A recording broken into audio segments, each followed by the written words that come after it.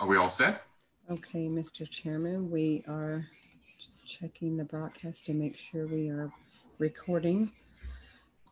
We are now recording and we're about to go simulcast on YouTube in just a moment.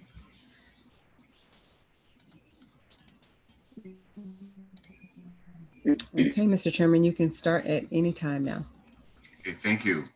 And good morning and welcome to another virtual MetroPlan Orlando CAC meeting. I'd like to call the meeting to order. I'm Jeffrey Campbell, pinch hitting today for our chairwoman, Sarah Badri. I'll be chairing the meeting today, and we also have a team of folks working to ensure this meeting runs smoothly. Today's meeting was advertised on MetroPlan Orlando's website and social media, as well as through targeted emails. Florida Sunshine Law typically requires a quorum to be physically present in a room for a government meeting. However, Governor DeSantis suspended this requirement in an executive order allowing government boards to conduct business using virtual meetings. This order has now been extended through July 30th. At this time, I'd like to ask committee member Venice White to do our Pledge of Allegiance.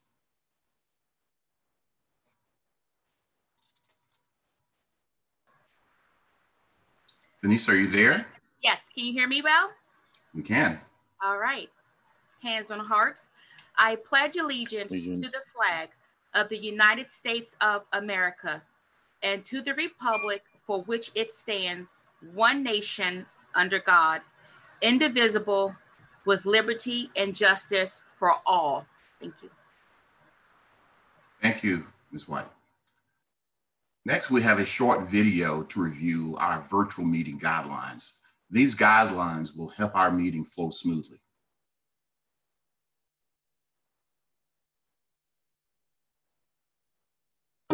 Welcome to MetroPlan Orlando's virtual meeting. Here are some things you should know. Board and committee members are active participants, and members of the public are observers. Our chairperson will make sure to keep the meeting flowing.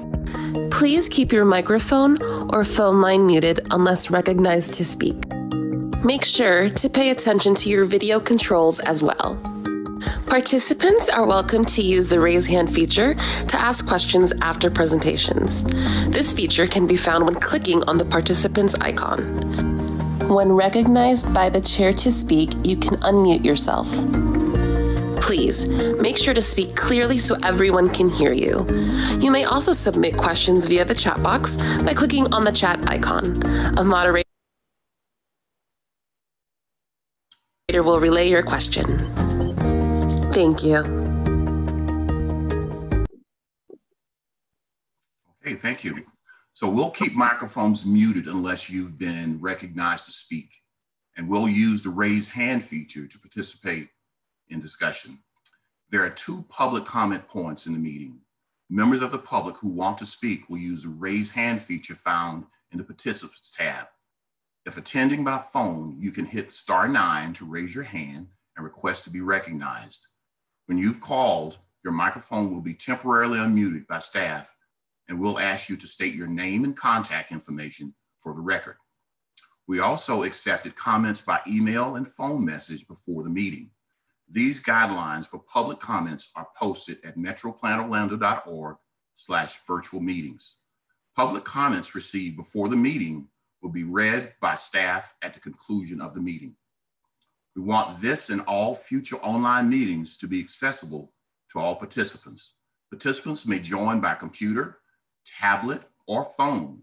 If you need accommodation to participate in the future, please contact MetroPlan Orlando. Just to start, a couple of things I wanted to mention. For all the fathers, I hope you've had a wonderful Father's Day. Also, I hope everyone is well and safe, and all that's come and gone and trying to come again with regard to this COVID-19, I hope everyone is faring well. I also like to just ask everyone to continue being considerate of others with all that's going on with regard to the civil unrest that we're having in the country. And lastly, I know some are somewhat not content with the way that we've been meeting virtually, but I ask that you're patient with that as well. So that's all I have as far as initial comments. At this time, I'd like to recognize Ms. Marianne Horn of MetroPlan Orlando staff for our agenda review. Thank you, Vice Chairman. Good morning. Good morning to all our committee members and all those attending online. I want to thank you all for being here. I particularly want to thank the Vice Chairman, Jeffrey Campbell, for stepping in today when our chairwoman, Ms. Sarah El-Badri, had a sudden conflict come up. He was very gracious and is doing a great job so far, of course. Thank you all for working with us as we conduct these virtual meetings. We appreciate your patience and understanding, as the Vice Chairman said. As many of you are aware, the governor's executive order, which has allowed us to have these committee and board meetings virtually, was set to expire at the end of this month, and this morning we learned that it has been extended through July 30th. Even with this extension, we may have our next cycle of committee and board meetings in person. We are looking at the best ways to do that safely, observing proper health guidelines for our board and committee members, our staff, and the public. If the executive order is extended again, we may continue to meet virtually. So beyond that, I can't really tell you today what our next meeting will look like. There are several options, and this includes looking for venues outside our office, so that we can observe the proper physical distancing. But we will be in touch before our next CAC meeting, which is not until late August. So we will update you and share the procedures for visiting the office in the future. And again, thank you for your flexibility during this time. I would say that we have learned a lot during our virtual meetings. We discovered some tools and techniques that we will continue to use to help with public outreach. An excellent example, I think, was our annual Transportation Improvement Program, TIP, public meeting, which we had online this week. And you're going to hear more about that from Keith Caskey a little bit later in the agenda. We think offering people the chance to engage in a forum like this conveniently and safely from their homes is a real plus for our process.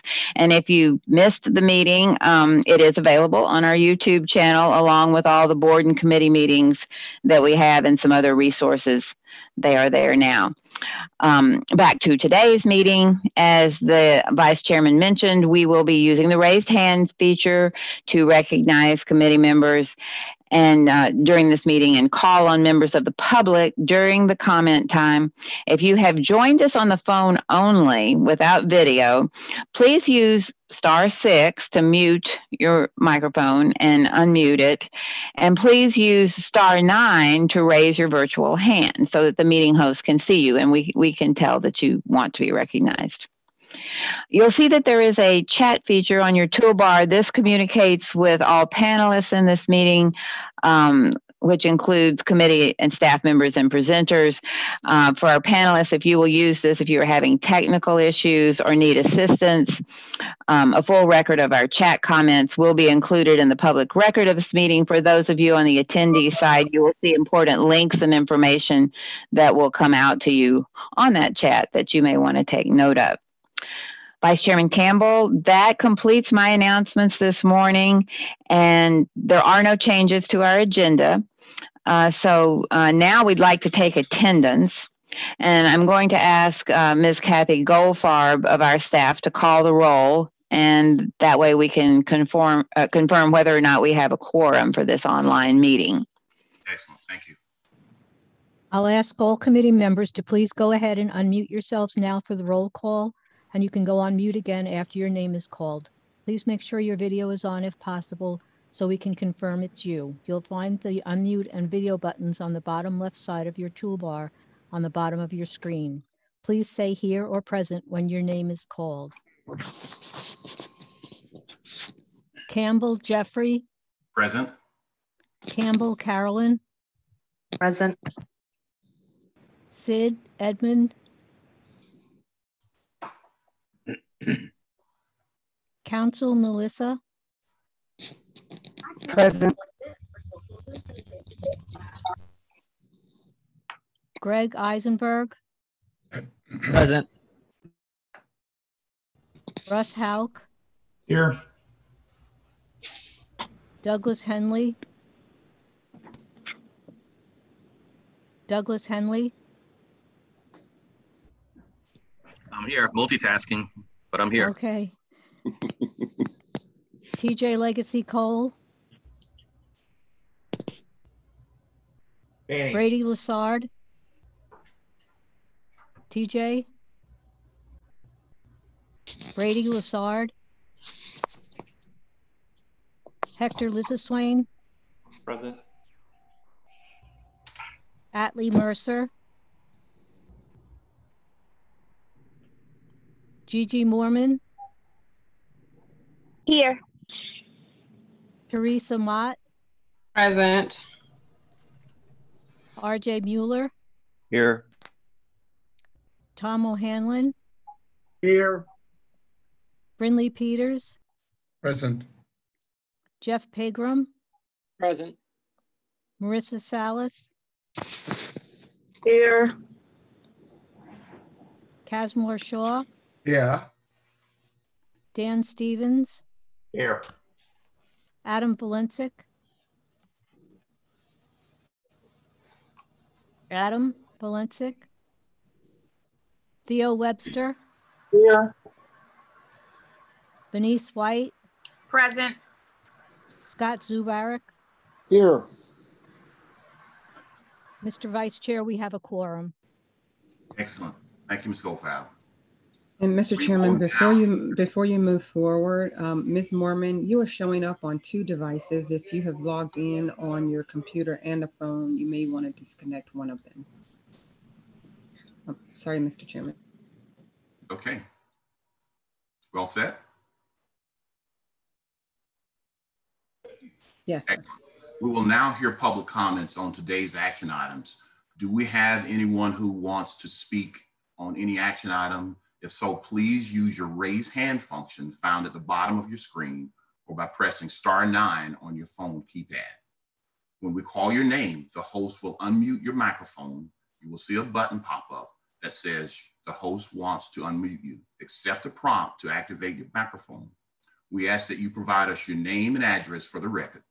Please hold your comments to 2 minutes or less. Are there any comments at this time? Mr. Vice Chair, we do not see any hands raised at the moment on the attendees side. So it does not appear that there are any comments. Do we have any written comments that were submitted prior to the meeting? We did not receive any written comments before the meeting either, Mr. Vice Chair. Today we have 4 action items. Our first action item is the approval of the minutes from our May 27th meeting, which are in tab 1 in the agenda packets. Do I have a motion to approve the minutes? Motion to approve. Dan Stevens, second. I think that was Mrs. Mott for the approval. Melissa Council. Okay. So we have a first and a second. This is any discussion? Mr. Chairman. Mr. Chairman. And Teresa Mott. That was not Teresa Mott. I'm sorry? I did not make the motion, Mr. Chairman. Okay. Who made the motion? Melissa Council made the motion. Okay. So we had Ms. Council for the motion, and the second was made by Dr. Stevens. Okay. So we have a first and a second. Is there any discussion? No discussion. Now, this is a voice vote, so I'll ask all the committee members to unmute yourself at this time. All in favor by saying yes? Yes. Yes. Yes. All right. Are there any opposes? Hearing none. Our next action item is draft fiscal year 2020-21 to 2024-25 Transportation Improvement Program, or TIP, found in tab 2 of your agendas. Mr. Keith Caskey from MetroPlan Orlando will present the information. Please hold your questions on this action item until the presentation is finished. Go ahead, Mr. Caskey. Okay, good morning.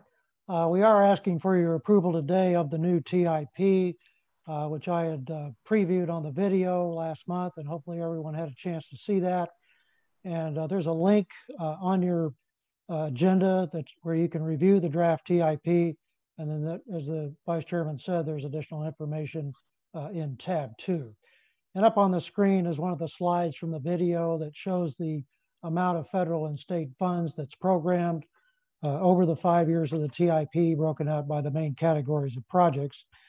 And we had our virtual TIP public meeting this past Monday and had a few comments. One gentleman mentioned that he thinks there's a need for a single app linking the different transportation modes, particularly links and Sunrail and so on. And then there was also a comment about the need for better connection between the regional trails in the area. And then a lot of people had questions, particularly on the status of complete streets projects, such as Corinne Drive and Edgewater Drive and also Orange Avenue.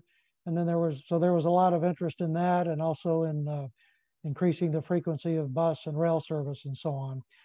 And we'll be sending out a summary of these comments separately once the comment period expires on Friday. Also, we had a group of panelists from our local jurisdictions and agencies that were there to help us answer questions at the meeting. And of course, we're grateful to all of them for their participation. And I just wanted to mention that over the past 3 or 4 years, when we had our TIP public meetings in person, we usually had an average of about 20 or so attendees, including staff and everybody. And for our virtual meeting this year, we had over 70 attendees. So we're very pleased with that, and felt that the format worked really well. So with that, unless there's any questions, we are asking for your approval of the new TIP. Do we have any questions for Mr. Caskey? Dr. Stevens, I make a motion to approve. Thank you. Do we have a second? Second, Casmore Shaw. Thank you, Mr. Shaw. We have a motion and a second. Is there any further discussion? Okay, again, this will be a voice vote, so I ask that you unmute yourselves. All in favor with a responsive yes? Yes. Yes. Aye. Aye. Yes. Any opposes? Hearing none, motion passes. Thank you. Our third action item is the approval of draft 2025 to 26 through 2039 to 2040 prioritized project list found in tab 3 of your agenda. Mr. Nick Lepp of MetroPlan Orlando staff will present this information. Please hold your questions again until the end of the presentation. Go ahead, Mr. Lepp. Good morning, everybody.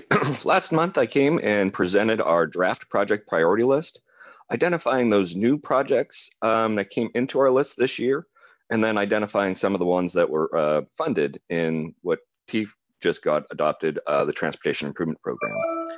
As a reminder, our project priority list is this bridge that gaps the 2040 long range plan, which is our 25-year vision, with that 5-year transportation improvement program for the projects that are actually getting funded and ready for implementation.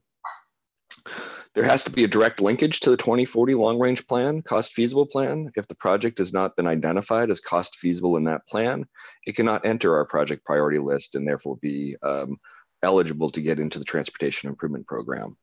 The plan is fiscally constrained, meaning that it anticipates available resources or revenues up through the year 2040. So it does not assume that projects can be implemented without the funding available. And then our project priority list is organized and to support our regional priorities, and then also MetroPlan's TMA funding policies, which I will go over in a second. The way it's broken down is we have roadway widenings and complete street improvements, transportation systems management operation improvements, bicycle pedestrian improvements, which include safety, and sun trail improvements. Now, these are all on the National Highway and State Road System, all combined in one list, which we transmit to the Department of Transportation for them to consider in the next year's work program, which you would be seeing in the next Transportation Improvement Program. The MetroPlan TMA funding policy is something that the board has adopted, where we look to break down those TMA funds, which are funds allocated directly to MetroPlan Orlando for local projects for implementation. And that's broken down into 32% for roadways or complete streets, 17% for regional trails, safe routes to schools, 21% for TSMO projects, and 30% for transit capital. And I'll go over, that's going to be a little different this time, but I will go over that as we get into the transit section.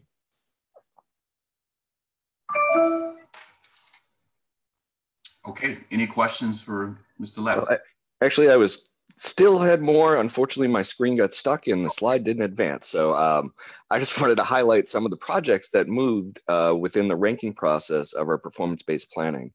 As I reminded everybody in the last presentation for the preview, we have a certain set of performance measures that we use to rank projects. Now, this is a very data-driven approach to making sure that projects move up that are trying to achieve our targeted needs of safety, travel time reliability, but also multimodal connectivity and access to jobs and activity centers. What I wanted to highlight is our top 7 projects from the last project priority list remained unchanged. That's because they already had projects funded in the Transportation Improvement Program, and it's our priority to make sure that those projects go through completion of all phases through construction before we start moving a new project into the Transportation Improvement Program. From there, I just wanted to highlight some moves that came in this last year, largely due to safety numbers and travel time reliability. So that makes our top priorities on the National Highway and State Roadway system, State Road 436 from 50 to the airport, State Road 438, which is Silver Star Road, and this is at Hiawassee and Pine Hills. There are 2 intersection improvements that have moved up. Orange Ave complete streets, and also an Orange Ave intersection TSMO project at Sand Lake. 46th in Sanford has also moved up as an improvement, and same with US 192 for more traffic management system. Now, as we're looking at MetroPlan's mobility program, and this is the use of those TMA funds, the top projects remained unchanged from the tip. As I explained, these projects we want to see through completion before we start moving other projects into the Transportation Improvement Program. But some projects that moved up, largely some complete street projects like the Central Ave project in Kissimmee, a downtown Orlando bike study. Belle Isle bike pedestrian study is a study that we're helping the city on right now, currently identifying some bicycle pedestrian and mobility improvements. It's still in the planning stage, but actually because of a lot of the safety and travel time issues, that project has moved up on our priority list and we'll be looking for implementation coming in the fiscal year 25-26 timeframe. We also have Mitchell Hammock, complete street improvement through Oviedo. Orange County is looking to upgrade 160 signals for TSMO and technology. And then the International Drive Smart Corridor project has now started moving up on our list. For transit projects, the top projects have remained unchanged, largely due to unavailable operations funds. But high priority projects in the tip that are moving into the next year will be including Meadowwoods, Tupperware, and Poinciana Sunrail stations. We have all seen the presentation that the parking is over capacity at these 3 locations. MetroPlan is partnering with Orange County and Osceola County to develop a feasibility study on how can we provide more parking within these locations. And understanding the importance and how much it has moved up within our priority list, we're also looking to implement the design and construction within this tip to satisfy that. Lynx is also looking to expand their ITS, customer information system, travel parking system, and overall system expansion for asset management. So that is our new project priority list, which we have a link within your agenda. If you have any questions, I would be happy to answer them at this time.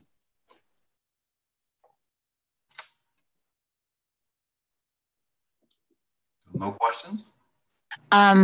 Yeah. I see Mr. O'Hanlon's hand raised, Mr. Vice Chair. Mr. O'Hanlon, you're recognized. This is a little troublesome to me. And I realize we're talking about cost feasible. The difficulty is by 2040, there probably will be 0 gas taxes because there probably will be 0 gas cars left.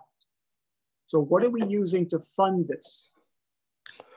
So right now, we are currently still operating off of our 2040 long-range plan. We are in the midst of updating that 2045 long-range plan, or MTP, which Alex will go into some of the details later on in presentations, but we are limited right now to the projects that have been identified back 5 years ago, recognizing that things have changed and we are going to start looking at technology and revenues, but that is part of the scenario planning exercise of the MTP and will be reflected in the next project priority list as we're developing it. Okay. Ms. Horn, I can't see the participants list right now, so are there any other hands? We do not have any other hands at this point, Mr. Vice Chair. I think that was our only question. Moving forward, I will entertain a motion to accept the presentation. Move. Dr. Stevens, I'll make the motion to approve the prioritized list. Thank you, Dr. Second. Scott Zuberik, I will second. Okay, we have a motion and a second. Any further discussion? Again, Again, Mr. Vice Chair, I do not see any hands raised for any discussion on that. At this time, I'll entertain the vote. So if you will unmute yourselves and for approvals, I have a acknowledgement, please.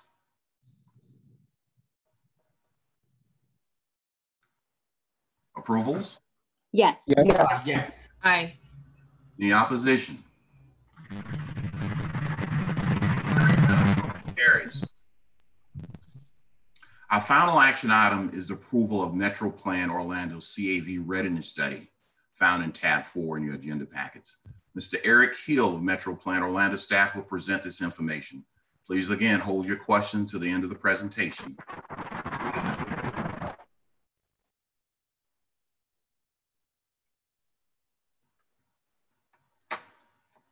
Good morning, Mr. Chairman and members of the committee. I am going to provide you with the final recommendations on our connected and autonomous vehicle study.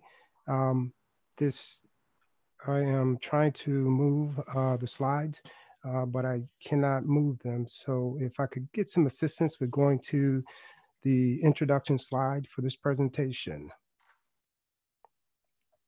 Thank you.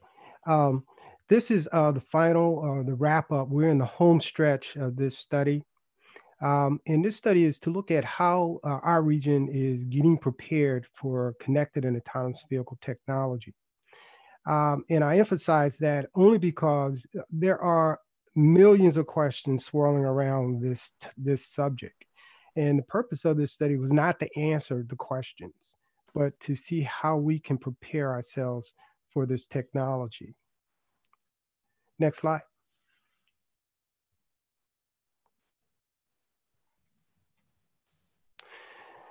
So again, this is to look at how we can prepare ourselves. And we had 4 tasks that we had as part of this study. It resulted in some foundational research as well as some workshops that helped us engage the public, because we wanted to understand how the agencies are getting prepared. We wanted to understand how the public is getting prepared, the end users of this technology. And I want to share some of the credit in the work that we accomplished here.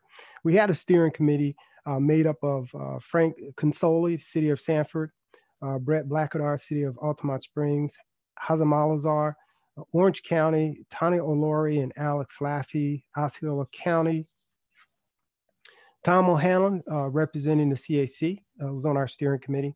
Robert Melia, who's a citizen advocate and system user of the paratransit service. John Lott represented Lynx. Virginia Whittington at MetroPlan Orlando represented the MAC committee.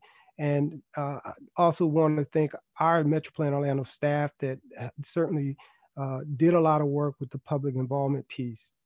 The prime consultant that we did the work for us was WSP, and I have Alan Danaher with me this morning.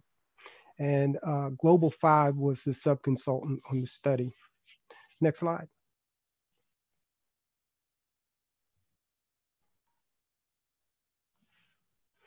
For anyone new to this technology, connected vehicle communicates with other vehicles, the infrastructure, smartphones held by pedestrians, cyclists, and wheelchair occupants. GM OnStar system has been in existence for 2 decades and is an early example of connectivity. If you're in an accident, the technology can automatically alert an operator to assist you. The future of potential of connectivity will rely on super fast communications where vehicles can talk to each other, to the roadside, and to mobile devices.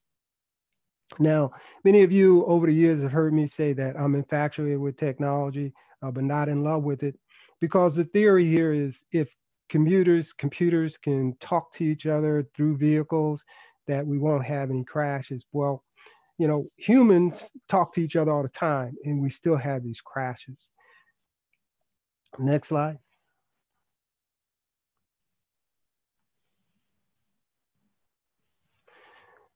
Driving is a series of decisions and actions. When you string these tasks all together, you're able to drive. Technology is rapidly becoming available to start reducing some of these tasks, such as lane departure warning, parking assist, automatic emergency braking, and even advanced cruise control systems that can adapt if the vehicle in front of you is slowing down. The next generation of automated vehicle technology that is already getting ready to hit the roads will provide more and more assistance to point where it can manage complex decisions, reactions, and route to the eventual self-driving capabilities. Next slide.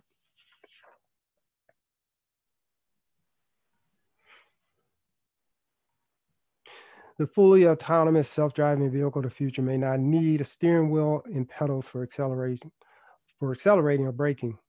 It'll be connected automated vehicle, or CAV, that combines all capabilities of connected vehicles and autonomous vehicles. Now, technology evolves all the time, and this space is going to continue to evolve. And when we first started down this path, the Society of Automotive Engineers created these levels of autonomy. There were 5 levels of autonomy. They were very technical, descriptive, and over the last few years, I think as an industry, we've kind of moved away from that to something that's more simple and how we define these levels of autonomy or self-driving vehicles. So we first start with just safe driving, and that's where we currently are, where we have driving assistance, and that includes hands on the wheel, feet on pedals at all times. What we are moving into is self-driving, and sometimes you can have your hands off the wheel, you can have your feet off the pedal, and eventually we'll get to a self-driving vehicle. Next slide.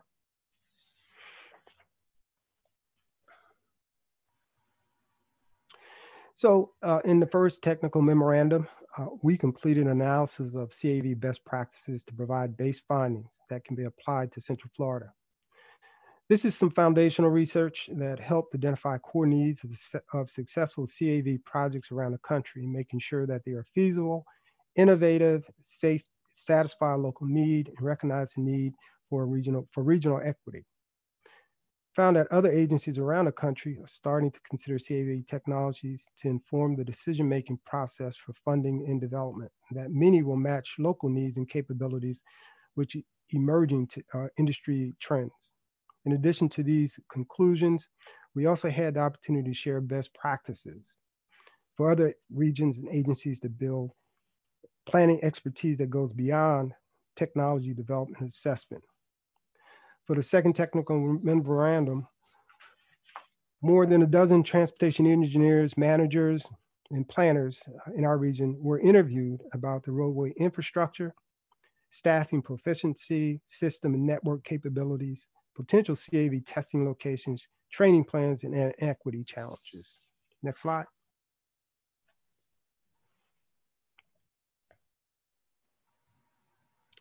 And based on the earlier task, we concluded that the region-wide collaboration, training, consistent use of technology, and equity solutions are needed to be CAV ready. We then took those preliminary ideas into public workshops to explore further. Next slide.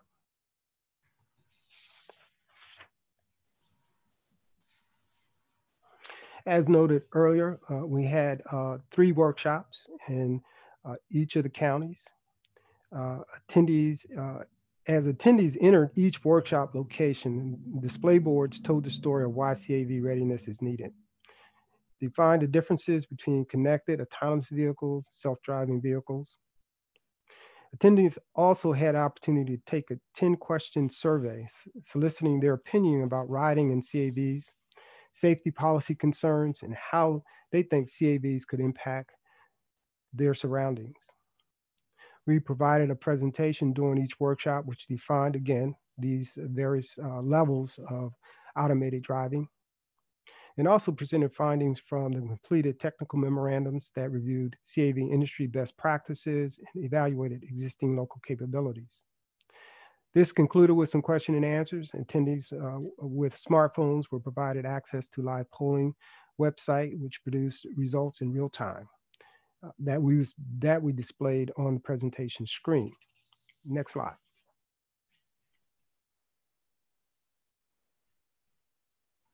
And here are some of the results.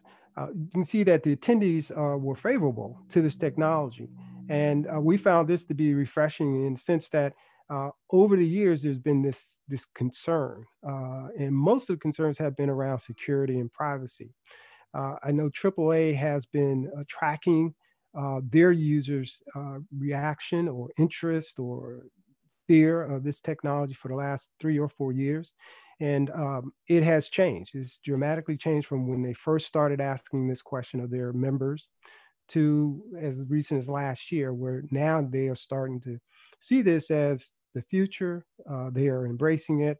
And it's something that once you understand it, once you feel and touch it, that fear starts to wane. Next slide.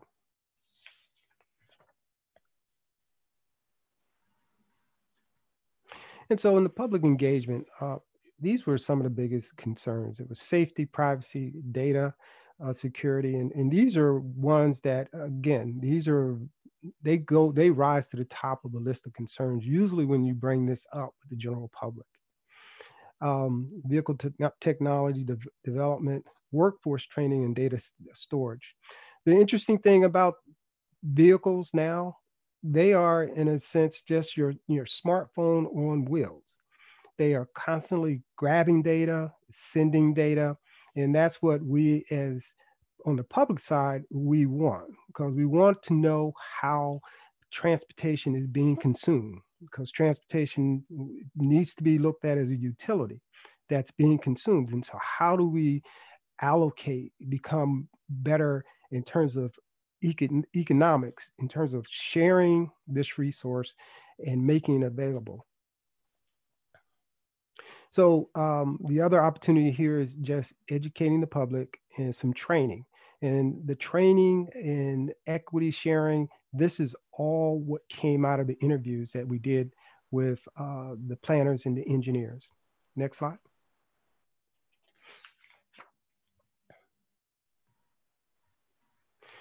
So here are the recommendations that came out of the work. And I'll go a little further into each of these: planning and policy, infrastructure guidelines, data collection management, pilot projects, staffing and training. Next slide.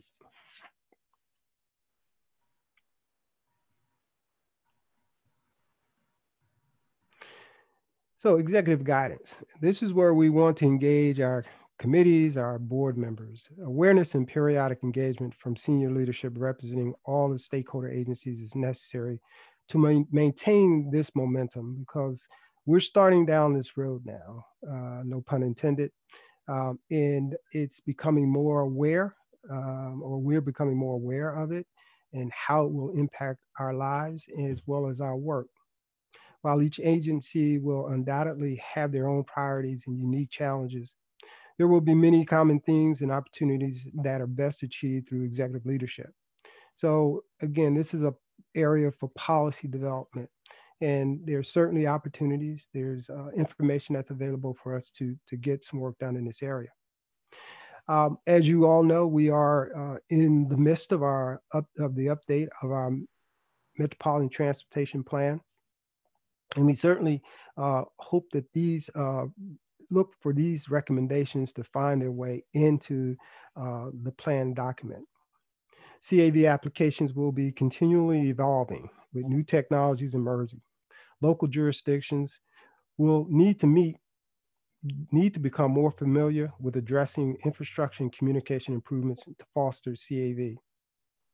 Integration into planning activities being undertaken by MetroPlan Orlando as well as other regional partners in our area will need to embrace this and start to plan for this technology.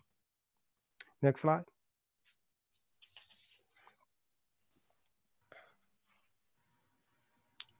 Continuing under planning and policy, site development. CAVs bring great opportunities to transform the built environment in ways that where appropriate, can refocus communities toward the needs of humans instead of the movement of automobiles. CAVs will change the way users access their vehicles, bring reductions in demand and space needed for parking, yield opportunities for road diets, such as complete streets, which is one of our focus areas, and require major redesigns to transportation corridors and development sites to accommodate passenger drop-off and pickups.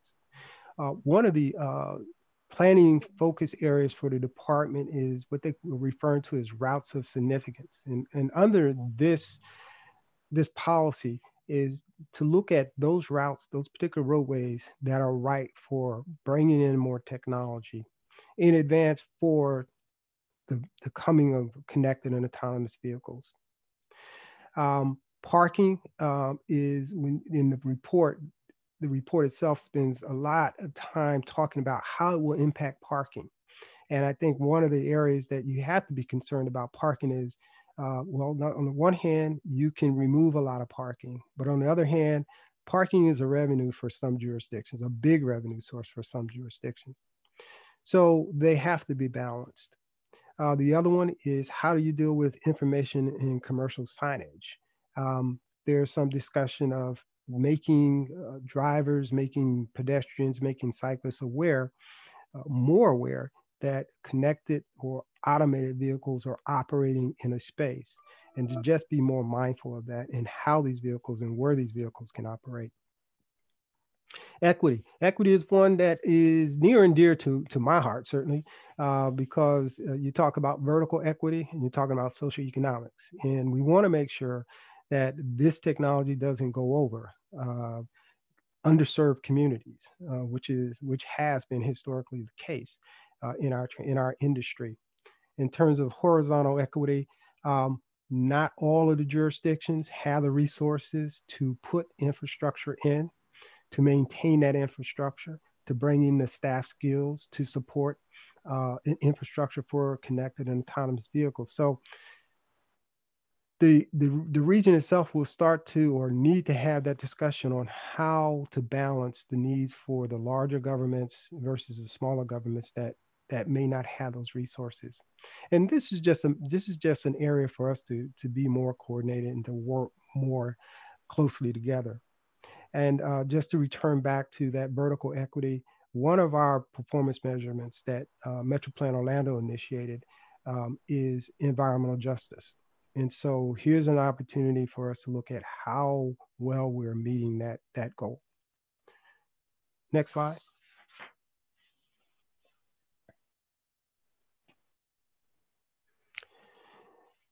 Roadway infrastructure requirements and guidelines are a key component to successfully deploying CAV technologies and ensuring interoperability throughout the MetroPlan Orlando planning area. This includes updated signing, pavement markings, as well as traffic signal hardware.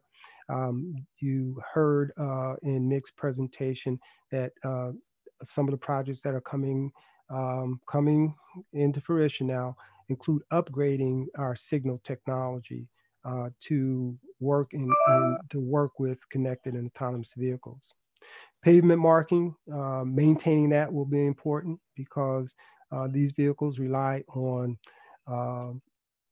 sensors to see things. And so stop signs, painted or pavement markings need to be maintained so that these vehicles, the sensors, can read those and understand where they are. These technologies are part of a larger TISMO and intelligent transportation system framework, which supports the safe and efficient movement of people and goods throughout MetroPlan Orlando. As these technologies are further developed, guidelines that define the role within the framework will be needed. Maintenance, again, the deployment of these technologies will bring additional maintenance responsibilities for local jurisdictions, the state and private industry partners. Clear guidance is needed to define who will maintain this equipment, and training will be required for those performing maintenance on newly deployed CAV technology. This again is one of the areas where we as an MPO, we can capitalize a lot of the infrastructure, but the maintenance and continuing upgrade training is a local responsibility. So the concern for how resources are allocated will be new. Next slide.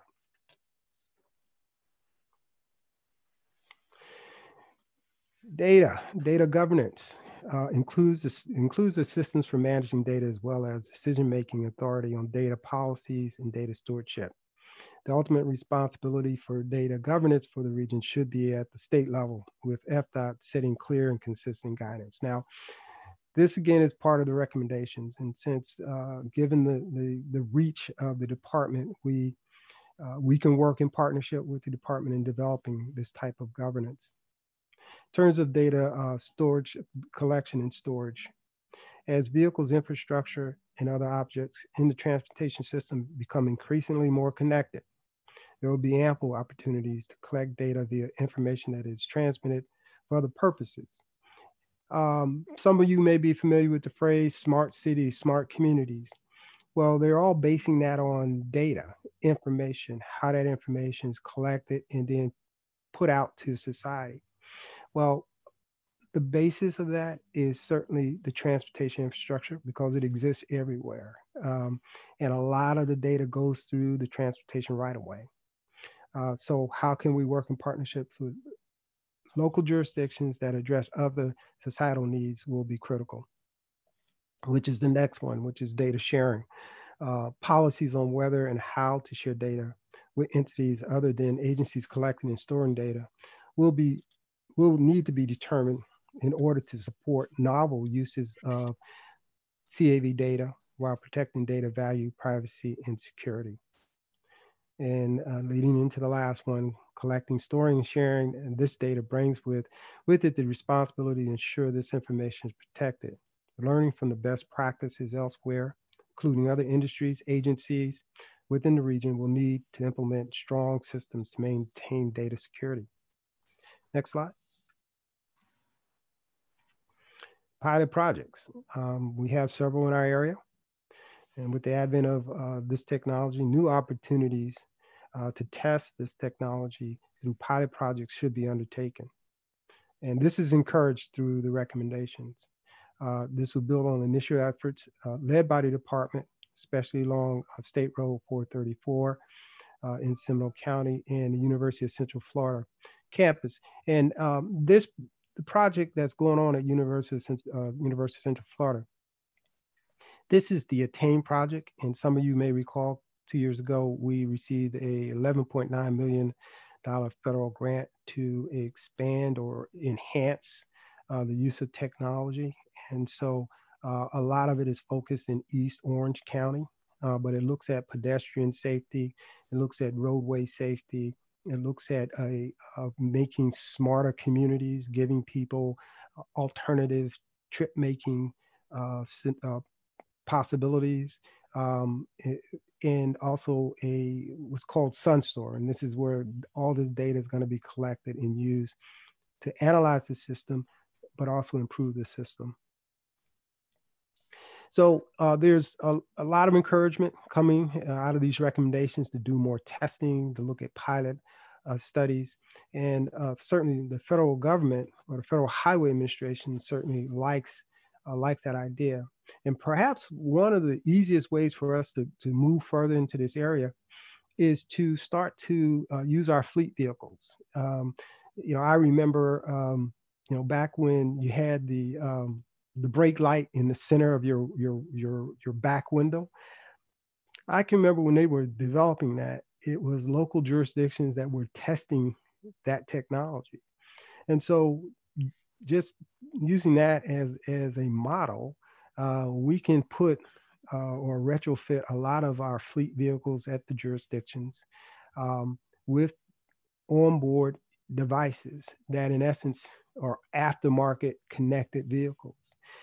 This is being done in Tampa with a connected vehicle study that they're doing with the Expressway, where they've invited participants that have had their vehicles retrofitted so that they could be connected vehicles. We can invite partnerships working with your logistics companies like a UPS or FedEx, which are already equipped with technology. And then using, pedestrians as well as cyclists that can, be equipped with, or at least it's a smartphone app that they can use that can also allow us to be connected. Next slide. So recruitment and retention. Widespread adoption of the technology is expected to have varying impacts on workforce needs, including already emerging challenges of finding, attracting, and retaining employees with the right skill sets needed to operate, maintain, manage, and plan the transportation network. Meeting this challenge will require incorporating lessons learned from other regions and parts of the country, including investing in local training programs, promoting staff engagement and growth, and exploring new ways to hire qualified applicants. Training, while one potential solution to supporting the recruitment and retention of qualified applicants will be to enhance training of existing and potential staff. Training in some new types of skill sets is not yet widely available. Much of the training can be built up within the region as experience in these emerging fields begins to grow. But it will also be important, particularly in the short term, to look elsewhere for training opportunities and knowledge sharing of lessons. Next slide. So what's next? So these recommendations presented are far-reaching, but the overall intention is to build policies, procedures that will help guide agencies within the MetroPlan Orlando planning area through the introduction and adoption of CAV technologies. The next generation of mobility applications and technologies continue to evolve and improve. The timeline for CAV introduction and adoption will be impacted by the readiness of technology and also the readiness of the regulatory environment, coupled, of course, with the receptiveness of overall public, who are the ultimate users. MetroPlan Orlando has the opportunity to act as an information conduit to help share best practices from other regions and agencies. It can also be a convener to foster collaboration and build a planning expertise that goes beyond technology development assessment by implementing the recommendations. Next slide. It's worth noting that the recommendations may not be implemented in the same way or on the same timeline by all regional agencies.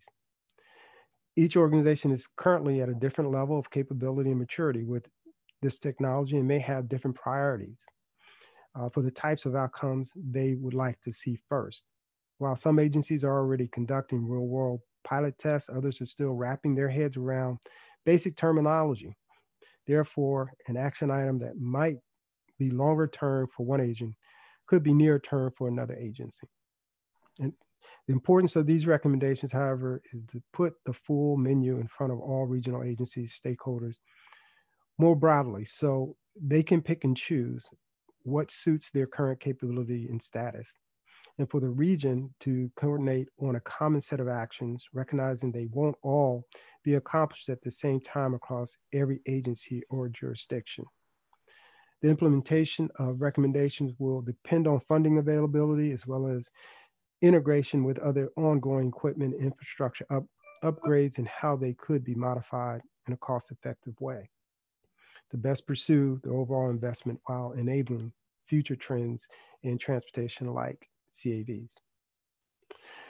So, Mr. Chairman, that is the end of my presentation, and I am here for questions and answers, or to answer any questions, or take any comments And also I do have Alan Danaher with me from WSP, who, if you have a real technical question about this, I will defer it to him. Thank you, Mr. Hill. That was an excellent presentation. So, Mr. Vice Chair, I think we have hands up now from Dan Stevens and Melissa Council and Tom O'Hanlon. Let's start with Dr. Stevens. Dr. Stevens, you are recognized. Thank you, Mr. Chair. And I'd like to first off thank Mr. Hill and his group for a job well done. I do have a question, two questions actually. I heard twice this concerns raised about revenue. You know, how are we going to pay for things? Now, I certainly don't question, you know, the direction that we're going with regards to the autonomous vehicles, the connected vehicles. That's without question. However, echoing a concern raised by Tom O'Hanlon earlier regarding the declining tax, gas tax receipts, you know, and his question was pertained to how we're going to pay for, you know, certain projects.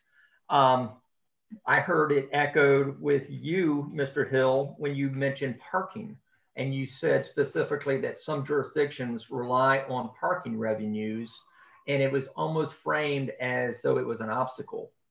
I think that's a key to any kind of a study like this, is to do a SWOT analysis to determine not only, you know, how can we do this, but how can we address or mitigate any challenges to that. We need to make sure that those those jurisdictions that are counting on these revenues, that they've got alternative sources. Otherwise, they are going to, you know, be against those kind of actions.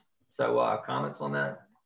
So those were your two questions, correct? How the revenue will be impacted, and then also two sources of revenue will be impacted: fuel revenue as well as parking revenue, correct? Well, in a general sense, I mean, that's just something we need to consider is when we're trying to implement, you know, these changes, we need to say, okay, well, who stands to benefit? Like, for example, the rental car surcharge, you know, the airport relies on a lot of that for their building. So of course, you know, it becomes a political hot potato because they don't want to, you know, lose all this revenue.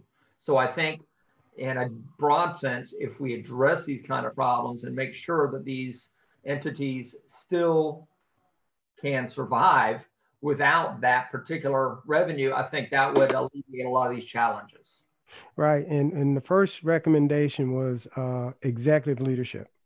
And you're right. And Mr. O'Hanlon brought it up earlier, or in the last presentation, that the current model that we are operating under, and many of you that have been, you know, I've been in MetroPlan land 21 years, and I remember, and I know some of your faces, and I've known them for many years, but you heard me say that, you know, we are now in the 21st century, and the model that we're currently operating under, the funding model, is a 20th century model.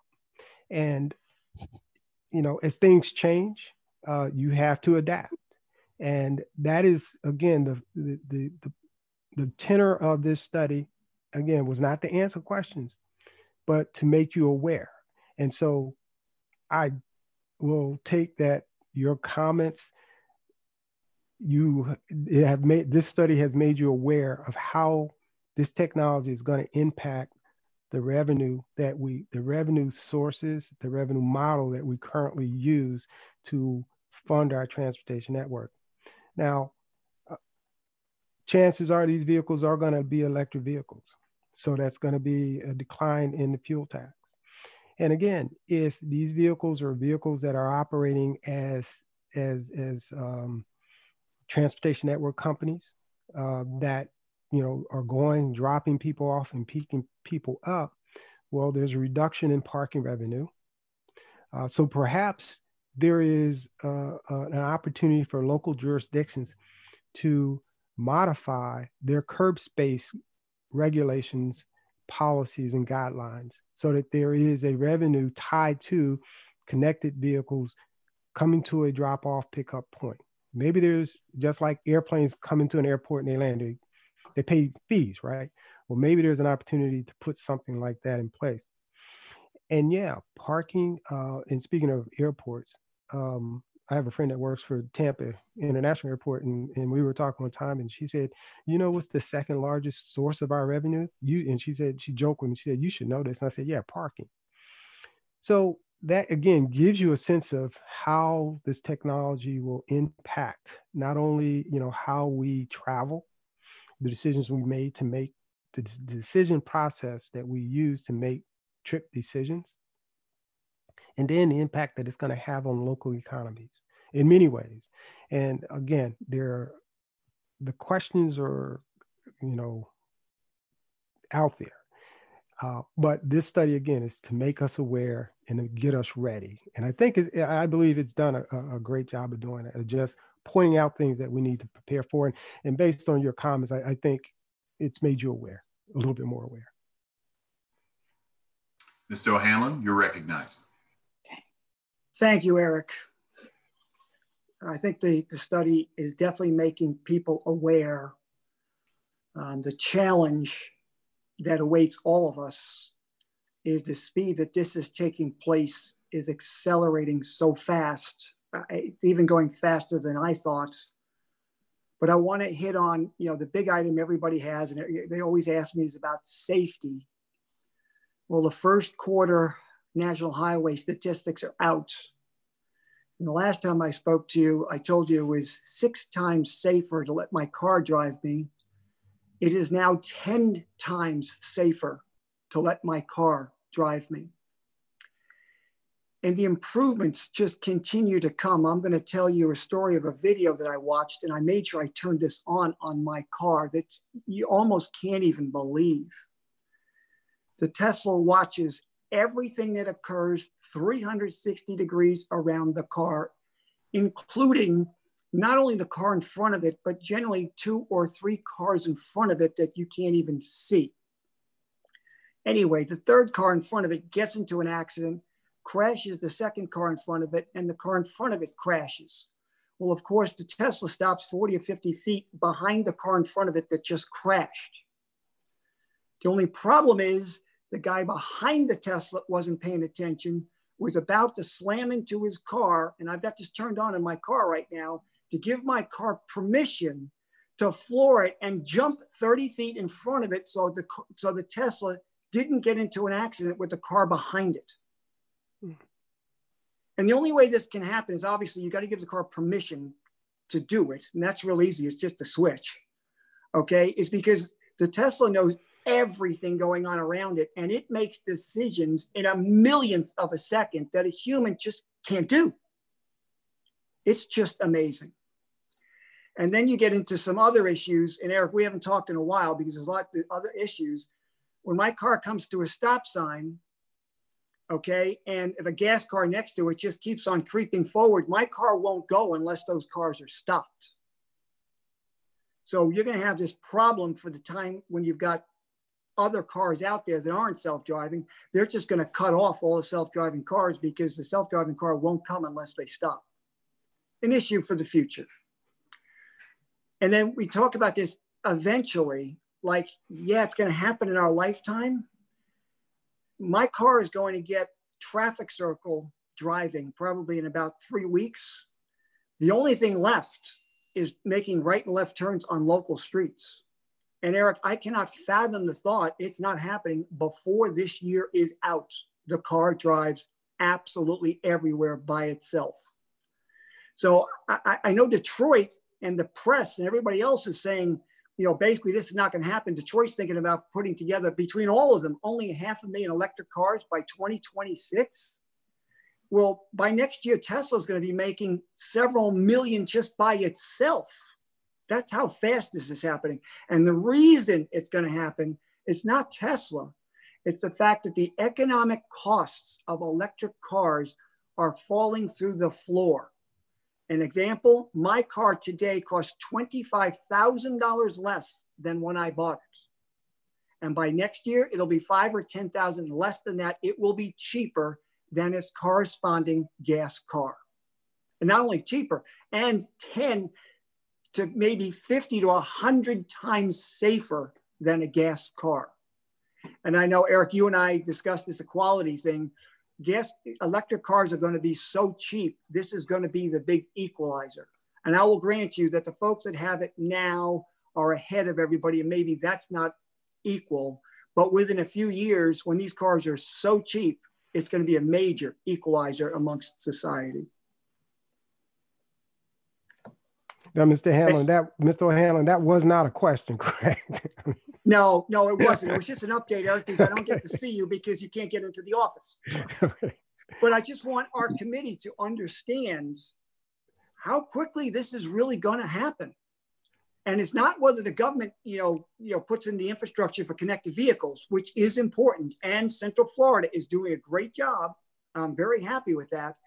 It's going to happen due to sheer economics. Electric cars are becoming so cheap, you can't afford to buy a gas car. And that's why I'm so worried about the revenue. Because everybody thinks, oh yeah, there's going to be some electric cars. No, they're becoming so cheap, everyone will have electric cars. And then there's no gas tax revenue. Thank you, Mr. O'Hanlon. Mr. Vice Chair, we have Melissa Council waiting with a question. Ms. Council, you're recognized. Thank you. You're muted. You're muted. Ms. Council, you're muted. There you go. I'm so sorry. Thank you so much, Mr. Hill. Great presentation. Thank you. I have a question in regards to areas like Marigold. I know I'm always bringing it up to you and I'm always on it, but in this area, there's not signal lights and some of the signs are obstructed with trees or things that don't catch the whole reflection. With this autonomous car vehicles and buses that they're planning to put in this area, will they be doing making one of the pilot project areas, this Ponciana area down here on the Marigold side? I don't know of any that are currently planned. But as in the recommendations, we talk about pilot and testing. The study itself, and I didn't go into the detail, but the study itself identifies certain areas in each of the counties and in several of the jurisdictions where there are some recommendations or suggestions on pilot studies that the local jurisdictions should pursue, or as a region we should pursue. But I don't recall, and I can't recall if that area is one, but I can follow up and I can provide you some information on some of the areas that the study recommends as sites for pilot studies. I can get that to you. Thank you so much, because this is a growing area on the Marigold side. And the amount of accidents since last year that we spoke about it to this year, and these are people in normal cars. These are not self-driving cars. So if, like they said before, the car is already, going straight, going backwards, doing a whole bunch of stuff. It's only a matter of time before they start making left and right turns. For areas like this, which there was a horrible accident here last week, a lot of people are not paying attention to, and there's no lights. So cars that's self-driving with people that are not paying attention, and then there's not signals, there's not reflectors, I don't see what kind of this is going to turn into. So my question is, please, can this area be looked at? Yeah, Miss Council, you mentioned reflectors, you mentioned lights. Are you talking about traffic light or street lights? Signal lights. Signal lights. Okay. There's no signal lights all down Marigold, like I had explained to you before. So with autonomous cars, cars that need,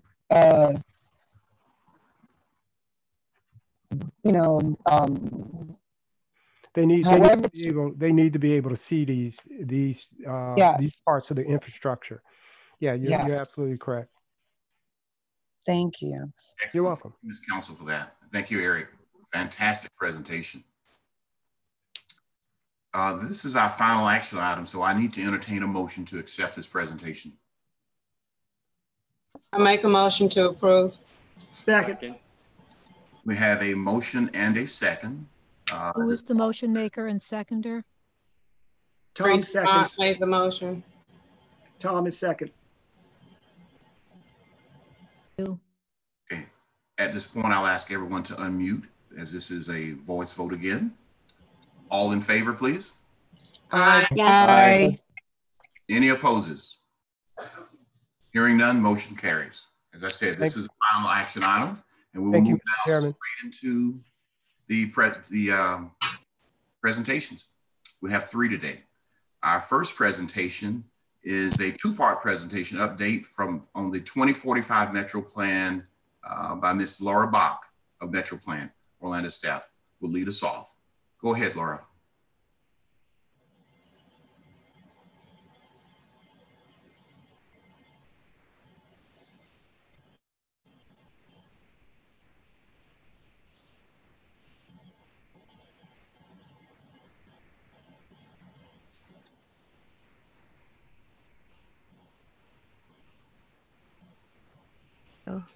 Can you hear me now? I can hear you now. Okay, all right, thank you. I was having trouble unmuting.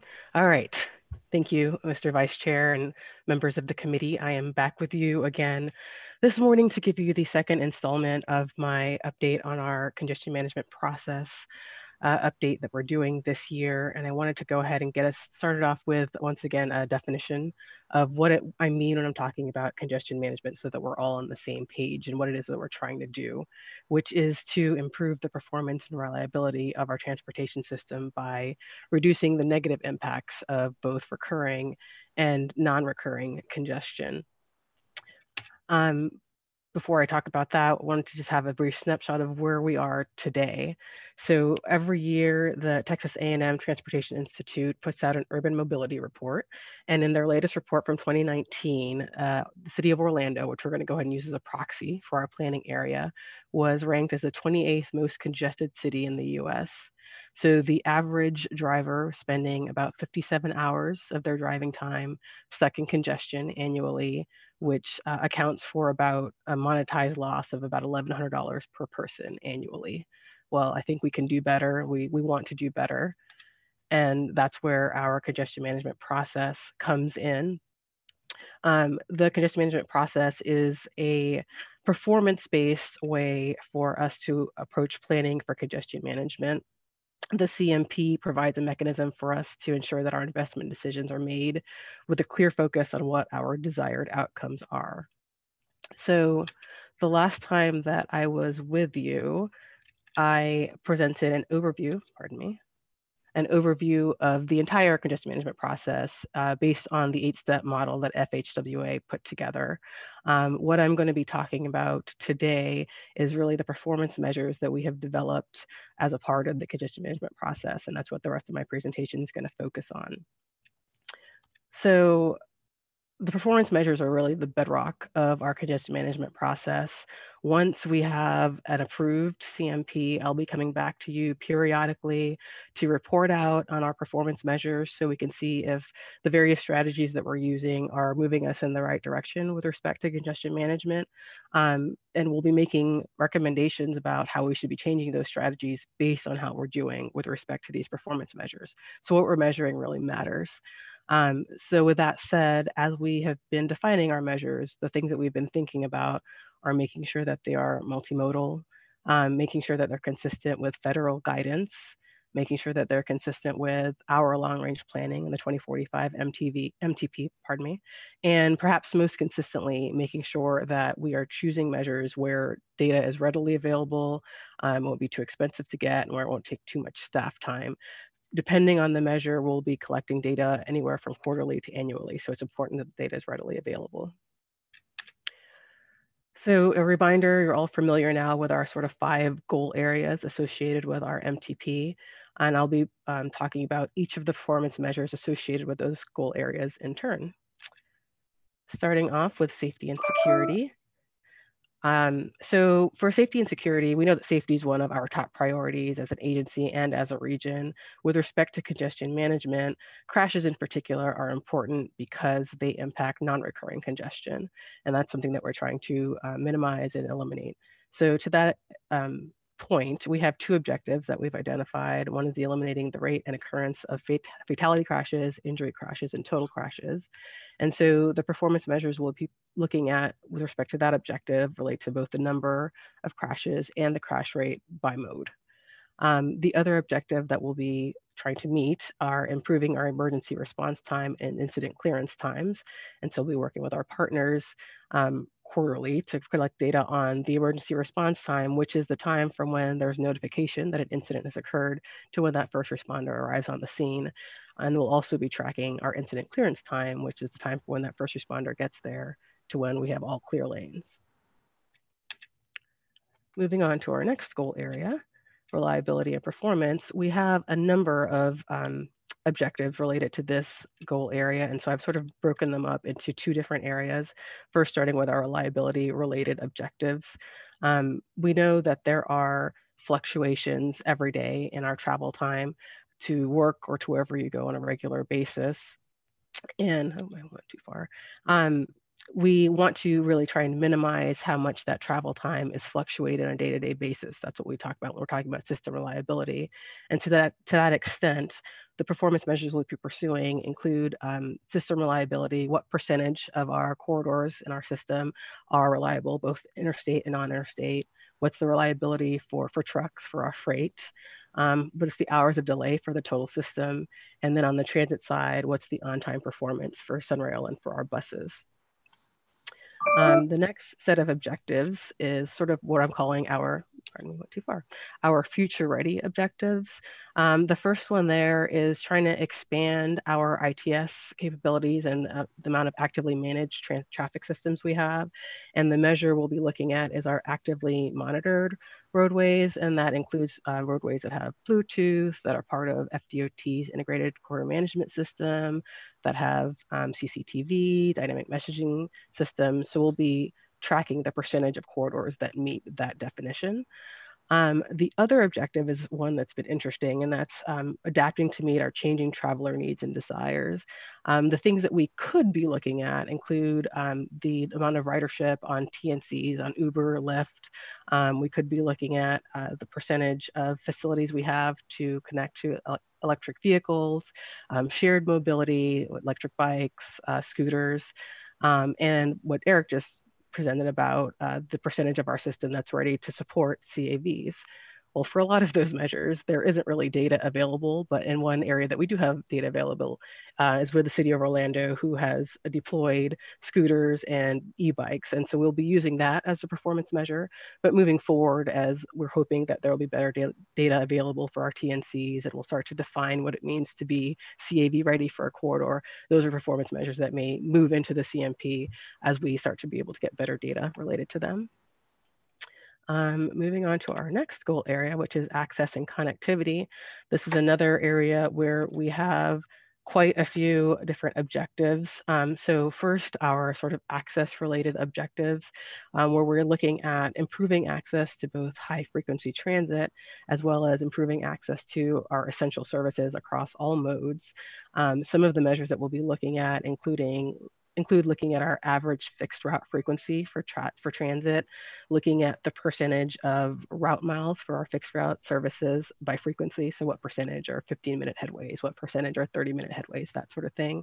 We'll be looking at the percentage of jobs and population that are close to high frequency transit.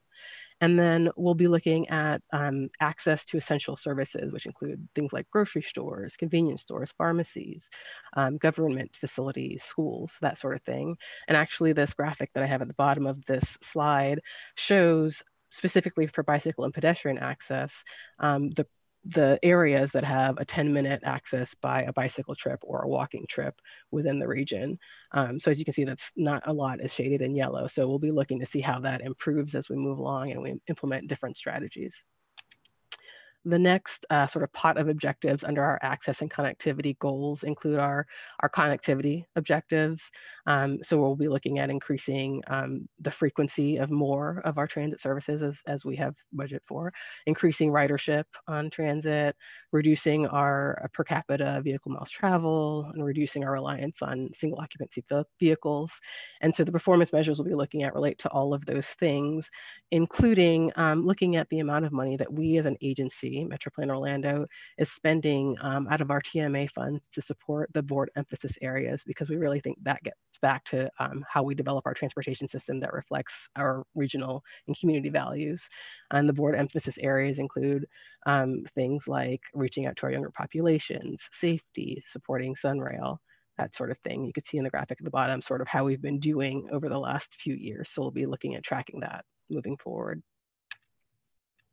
The next goal area is health and environment, and we have one objective there, and that relates to congestion management, and that'll be reducing our air pollutants and greenhouse gas emissions. And so we'll be tracking our CO2 emissions, ozone, particulate matter, and other greenhouse gas emissions to the extent that we can find data for those things. And finally, the final goal area is investment and economic opportunity. And so what we'll be looking at there in terms of performance measures are the hours and cost of delay. That goes back to my second slide where we looked at the 57 hours of delay on average per person, $1,100. We'll be looking at how that changes as we implement new strategies related to congestion management. The other performance measure we'll be looking at is our visitor emphasis corridors. And the graphic at the right of the slide shows the sort of the darker green are the corridors that have the highest percentages of volume that comes from visitor traffic. So we'll be looking at those corridors in particular to see what the reliability is on those corridors.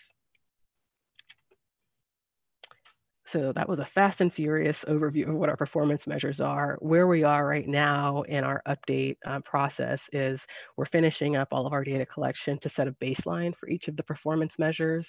And we're also doing our analyses to look at where we have current hotspots with respect to congestion and with respect to places where we need to improve the transportation system. And so I anticipate coming back to present to you at the next round of meetings to talk about where those hotspots are, and also to present on the strategies that we're recommending be considered for moving into the MTP and into our prioritized project list. And with that, I will be happy to answer any questions you may have.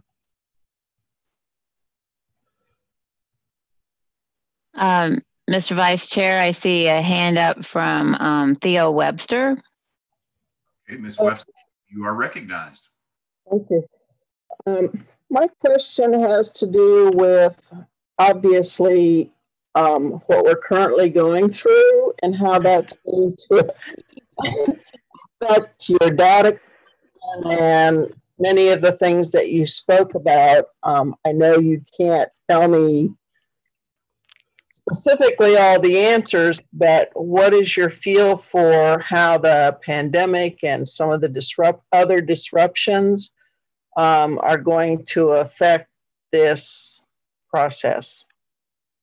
I like that question. I will say that I spent a lot of time reworking the beginning of this presentation to figure out how I wanted to talk about that. Obviously, there are a lot of things that are still up in the air. We're not sure how various things are going to change, really, throughout the pandemic and post-pandemic. So what I would say, the thing that gives me the most hope with respect to the CMP is it is a living document. It's something that we'll be updating annually at a minimum. And so I think when we get to that, we'll have an approved CMP, and then next year we'll be talking about, are we measuring the right things? Are we moving the needle? Should we be looking at something different? So I think we'll have that ongoing opportunity to sort of reset and reflect on what needs to change within what we're doing to manage congestion. I don't think, or I know I don't have any solid answers right now, but I think we'll be able to sort of be nimble with respect to this process. Mr. O'Hanlon. Thank you, Mr. Chairman. Lara, I like most of what you've got. I would like to request we add 2 more performance measures. Okay. The first of which will be real easy to add, and that is the number of passenger trips by autonomous vehicles. And just start that now, and the number is going to be 0. Because by the end of the year, that may not be 0. And then 2, the amount of emissions reductions by electric vehicles, especially CO2 reduction, because electric vehicles will eliminate climate change due to man. because it's going to reduce emissions so much. It's amazing. But let's start tracking it now while we can still get the data. Okay, thank you, Mr. Hanlon. I appreciate your suggestions. I think I'll have to some conversations probably with you as well, so we can talk about the best sources for that data. Yes. Well, when I come in and talk to you folks, just tell me. I can come down. Okay, sounds good. Okay. Spock, thank you very much. That was a wonderful presentation. We really appreciate you sharing that with us. Thank you. Any further questions for Ms. Bach? I do not see any hands, Mr. Vice Chair. Okay, well, moving on. Our next presentation is Mr. Alex Trarig from Metro Orlando staff. Status on the planning task, technical activities of MetroPlan staff. Go ahead, Mr. Trarig. Great, good morning, everyone. So this is going to be a little bit different of a presentation than I've provided, at your past meetings earlier this year and late last year, as I'm basically going to be providing a status update on really work to date and what we're going to be doing as we look into the next few months for adoption in the rest of the year. So I won't be tackling one topic for 20 plus minutes. I'm just going to spend about 10 minutes with you, just providing a general overview. As I've presented in the past, the long-range plan, the Metropolitan Transportation Plan is a comprehensive analysis that takes us through needs identification and opportunity identification, and then ultimately what can we afford based on revenue sources, and we've had a good discussion on that today. Starts with goals and objectives, looks about needs to solve those goals and objectives, to accomplish those goals and objectives, and ultimately getting to a cost feasible plan excuse me, that we're going to be asking for your recommendation for approval later this year. As we look at that in a more simplified approach, we've taken this topic by topic, and we plan to continue doing that with our advisory committees and working group. But it started, late last year with, starting to get that data together, making sure that this could be a evidence-based, data-informed planning process, objective and performance-based, as Laura mentioned, but focused on vision. What do we want to accomplish? What are our preferences? And that helps us guide and serves as a compass to our technical analyses. And as we look at scenario planning to see, what could happen and what if, what are those implications, both the supply and demand, but also to societal factors and revenue sources. As part of this plan, as we've discussed in previous meetings, we're also going to be doing a comprehensive health and environmental screening, going well beyond what is required as part of the long-range planning process. But this is us really putting our money where the mouth is, and really following through on incorporating comprehensive health into the planning process. Not going to have too much time to talk about that today, but we'll be preparing here in the next few weeks a detailed presentation on our healthy mobility tool and how we're going to be utilizing that in the planning process. So stay tuned on that. We talked about it last week at our working group meeting, but just given some time constraints and some agenda constraints, we'll be preparing that a pre-recorded presentation and sending that out to you as soon as it's ready. Again, adopting in December later this year, a cost feasible plan as well as an unfunded needs plan. So the next part of my presentation, I'm just going to kind of tackle topic by topic, let you know what we've accomplished and where we're going. Like I said, we started this process off with data development, making sure that we had sound, comprehensive data so we could use that in our quantitative analysis. We completed our trend land use forecast, so we looked at socioeconomic information and worked with FDOT as well as our local government partners to develop a trend-based land use forecast, looking at where we're seeing intensities and concentrations of residential, commercial, and industrial land uses. We've also partnered with FDOT and our local government agencies to complete what we call our existing committed network. So that looks at where we currently have, what we currently have in place as it relates to roadway capacity, as well as other multimodal transportation infrastructure where we have gaps, and that will help us as we get into needs assessment and filling and solving for those gaps. We also identified our constrained network as part of that exercise to really understand where can we build if we do need to build, and where can we not, where we need to focus on other solutions, as Laura mentioned, as we look at strategies as part of our congestion management process. Where do we need to dig a little bit deeper into those non-capacity solutions to improve reliability, improve safety? Also on our website is our existing conditions and origin and destination analyses website. So this looks at where we're at now, how are we traveling, how have we traveled in the past, and that will help us, plan for the future with having that good understanding of where we've been and where we're at. Something I'm working on right now, and hopefully I'll be sending you links to some interactive maps. We recognize that a lot of our technical documentations is somewhat challenging to read, especially given the footprint that we have, our 3-county area. Like I said in the past, it's larger than Delaware. So it's hard to fit on an 11 by, or rather an 8.5 by 11, portrait page. So we're developing some dynamic web maps where you can kind of zoom in and see all the information that we're sharing in our technical documentation. So that'd be really helpful, providing all of our partners as well as our stakeholders with that information. So similar to our interactive TIP, you'll be able to zoom in and see all the different data sources and information that we provide in our technical documentation.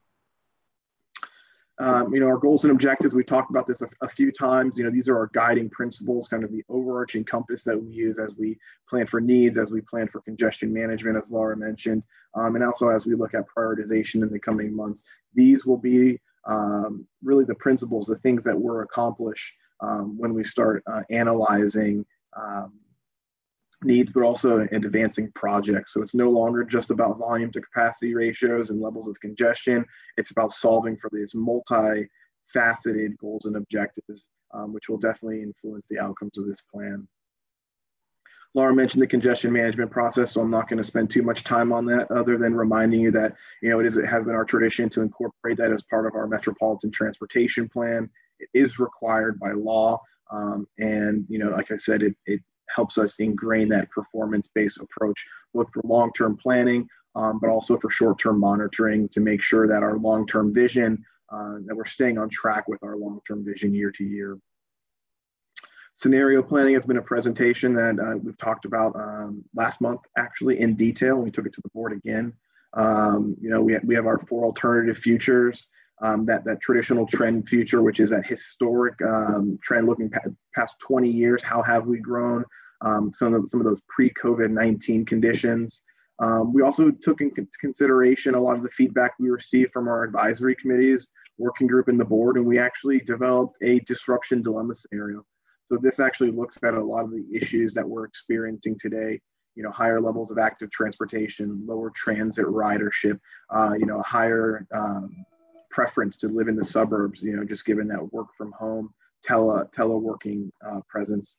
We also have our technology transformation scenario, which looks at how our region will really embrace technology and what are those impacts, societal and transportation, on things like automated, connected, and electric vehicles. We've talked about that at your past presentation. And our climate consequences, that's our high growth scenario. So even though it has that ominous title, it really is our high growth scenario, really due in part to population shifts of in-migration from the Caribbean, as well as our Florida coastal areas coming more inland into Central Florida, and what that will mean to the economy, both on the transportation side as well as in the built environment. We're going to be using scenario planning and really try to understand those key drivers of change, as we look at, transportation, society, economy, visitation, the built environment, land use. And we're going to look at that in our scenario in our needs assessment process to really look at how needs and opportunities are unique and significant in each of our scenarios. So that will help us look into the future, polish our crystal ball to really better understand what the future would be like. Historically, traditionally, we've used that traditional trend type scenario as part of this planning process, as part of our long range planning process. So this scenario planning exercise will allow us to take a much broader look, much more far-sighted look to help us, maintain feasibility at the same time. As I mentioned, multimodal needs assessment, another important element of the planning process. What are our needs and what are those opportunities? I presented last month the various approaches that we're using, unique to each mode of travel. So we have a unique transit analysis approach. We have a unique bicycle pedestrian analysis approach, identifying those low stress streets, identifying crosswalk opportunities, and identifying those critical sidewalk gaps. Each of those approaches is really data informed, evidence based, and aligned with our goals and objectives that I mentioned earlier in my presentation. And I think something that's really important, we really want this plan to be implemented. It's not just a document for the shelf. We want to make sure that we can follow through with our short-term planning products, prioritized project list, and the transportation improvement program that you heard presentations on earlier. So as we're developing this plan, we're ensuring those funding policies and eligibility categories are maintained so we can really have a one-to-one implementation schedule from our long-range plan into our shorter-term planning documents so we can get those projects funded in the work program. Funding is another important element. The long-range plan shall be or must be cost feasible as part of federal and state law.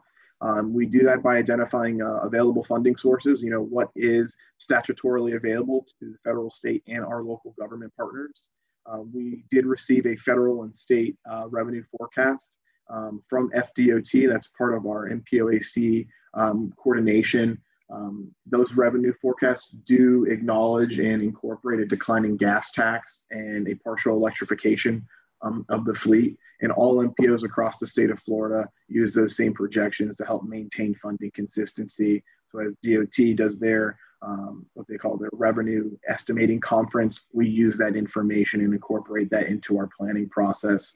We also, coordinate with our counties. The transportation system is funded primarily with gas tax revenues, as we've talked about today, but local governments do have available other sources that can fund transportation capital and operation expenditures. So we're working with our local government partners to produce those forecasts. We're producing an existing sources forecast, which is actually what we have to adopt for our cost feasible plan. But we're also going through that funding visioning exercise. So what are those illustrative sources? What may be levied? What may be passed by a supermajority or by referendum, so we can see it, advancing our transportation. A lot of that is sales tax oriented funding, but we are including that in the plan, but we have to acknowledge that we will be using existing sources as part of our cost feasible plan development. And as those additional sources, those illustrative sources come to fruition, we'll be amending our plan to accommodate those sources. We're also ingraining the MPO funding policies that we currently have, as Nick and Keith mentioned in their presentations about, our transportation management area, our TMA, where we call our SU. Those are our urban federal funds that the MetroPlan Orlando board has control over. We incorporate that into our planning process here to make sure, again, an implementation focus. We're also looking at kind of that DDR, that district dedicated revenue policy that our board has. 30% of that money can be used for premium transit as well as really a seed funding mechanism.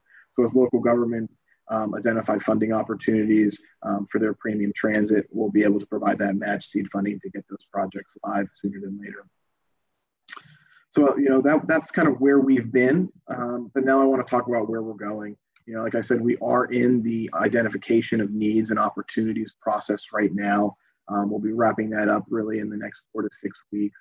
And like I said, that uses that multimodal, objective-driven process. After we get through that, we'll be doing a healthy community and environmental mitigation screening on all of those needs to make sure that, we're identifying some of those fatal flaw or kind of red flag issues so we can start mitigating them, controlling them, and seeing how we can actually solve for them. So it's not just about mitigating the environment, but restoring and improving it along the way.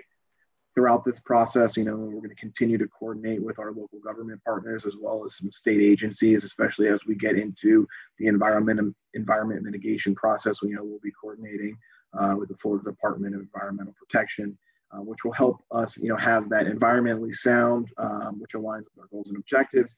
But also at the end of the day, as I've said many times, this has to be a cost feasible plan, and we'll be bringing that back to you later this year. So we'll take our needs, prioritize those needs based on preference and accomplishing our goals and objectives, and then we'll be overlaying available existing revenue sources to identify a cost feasible transportation plan. Of course, we update this plan every 5 years. So we're always revisiting issues, policies, trends, the future, and we do acknowledge as we look out, 2035 and beyond, that there are some uncertainties. Things are changing. The forecast and projections of various issues are always changing and improving. And that's why this planning process is that continuing and comprehensive process that we go through in a collaborative nature. So with that, I'm happy to field any questions, and I look forward to the discussion. Thank you. Excellent, thank you. Questions? Mr. O'Hanlon, you're recognized. Yes, Alex, we have certainly discussed this before. I love your plan, and the reality of it is it really validates the reason why those last two performance measures that I mentioned, we really need to do. We need to keep track of passenger trips by autonomous vehicles, and not only emissions reductions, but the number of miles by electric vehicles. Because even though those numbers are close to zero today, people, by charting these, you're not going to see that as fact that it's an arithmetic progression. It's not a geometric progression. It's going to be exponential. And the second it goes exponential and you have the data to prove it, then we can make some much better decisions about what the future is really going to look like. Because the last 100 years is going to tell us nothing about what's just going to happen in the next 10 years. And that will give you the data that we can make some intelligent decisions. Thank you. Yeah, absolutely. And we are using a variety of forecasts, especially as it relates to autonomous, connected, and vehicle electrification. A lot of different think tanks, a lot of research has gone into the assumptions that we're making for our scenario planning process. As I've acknowledged to you and to all of our committees, they may not be as aggressive as desired, but they are, kind of that mean average that of all of the various forecasts that from, across the board, from Federal Highway, from FDOT, from dozens of academic and private industry think tanks, to really look at, what will be the impact, what will be the demand, what will be the implications, acknowledging that it's not just a function of cost, but a function of materials, supply, and other societal issues like, vehicle ownership, the financial industry, the insurance industry, and how that guides and dictates our spending habits and purchasing patterns. So I hear you, I'm with you, but I always do have to acknowledge, the moderate approach that we are taking to our forecasting of autonomous, connected, and electric vehicles. Thank you. Ms. Webster, you're recognized. Yes, I want to bring, again, our current circumstances into perspective. And I'm very interested in continuing to pursue transit in a meaningful way, even though I know currently ridership is down. There are health concerns, but I think this plan allows for us to continue to use, to build our transit sector, because we're, in my opinion, we're behind the 8 ball. We're not up to snuff when it comes to our transit and how we're working with transit. So I know that's not specifically a question, but I would encourage you to continue to see how we can improve transit. I know a lot of that's dependent on funding. And there are a lot of questions right now, but I wouldn't want to see us overlook transit because of the current issues with it. Yeah, absolutely. And we're certainly not overlooking transit. And I think that's the acknowledgement of the scenario planning process in that broad spectrum of alternative futures that we're looking at. Of course, we do have that disruption dilemma scenario, which has a much more conservative or slower rate of transit growth.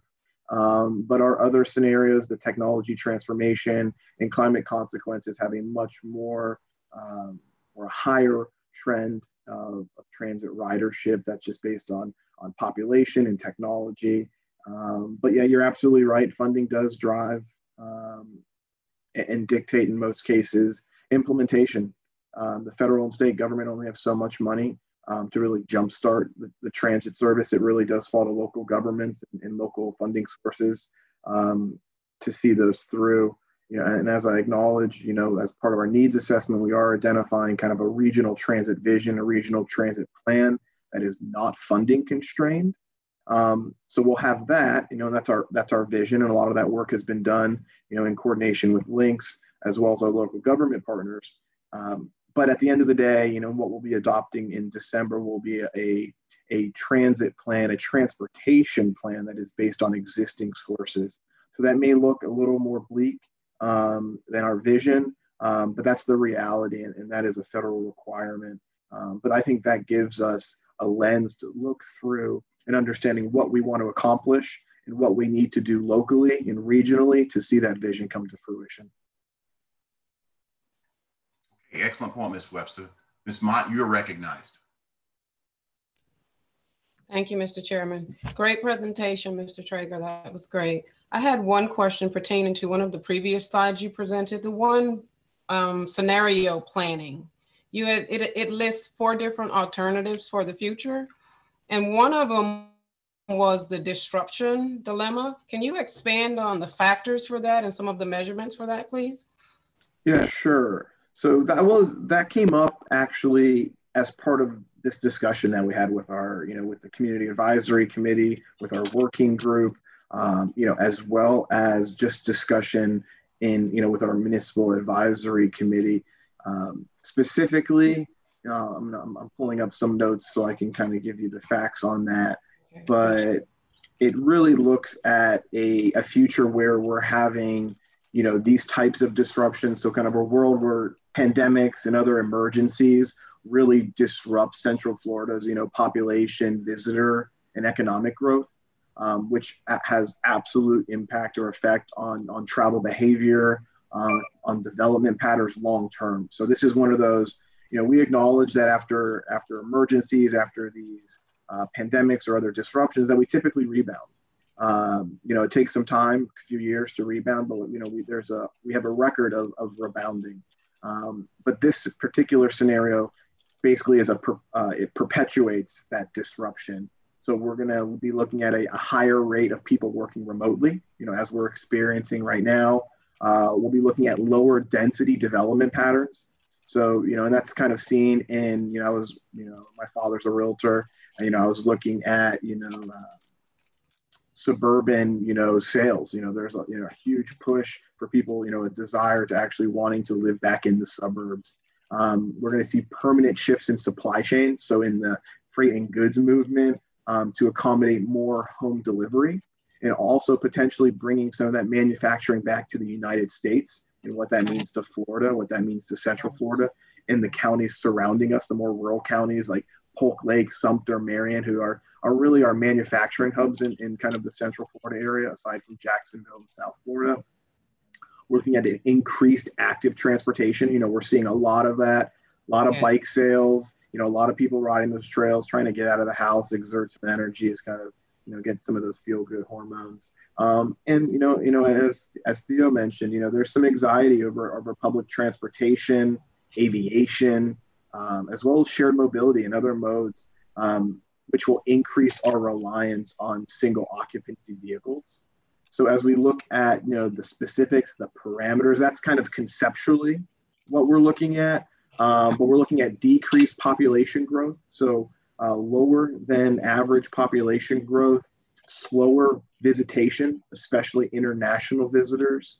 The technology factor is pretty much the same. We're looking at about 70% of the fleet being automated by 2045, but with a greater emphasis or a greater focus on personal ownership versus that shared fleet ownership, just given some of the... Was that 75%? Did you say 70? 70%? Okay. Yes, ma'am. And as it relates to land use, like I said, a greater focus on low density or redevelopment, kind of going back to the suburbs. And as it relates to climate, that other key driver, that's going to run pretty consistent, where we'll have gradual increases in temperature, but more frequent extreme weather events and, moderate sea level rise.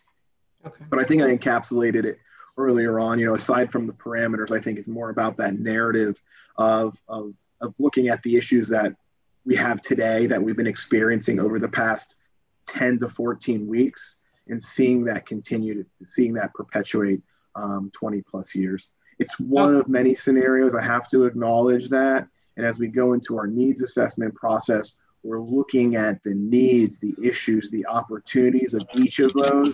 So we're not going to be adopting a scenario, one of the scenarios.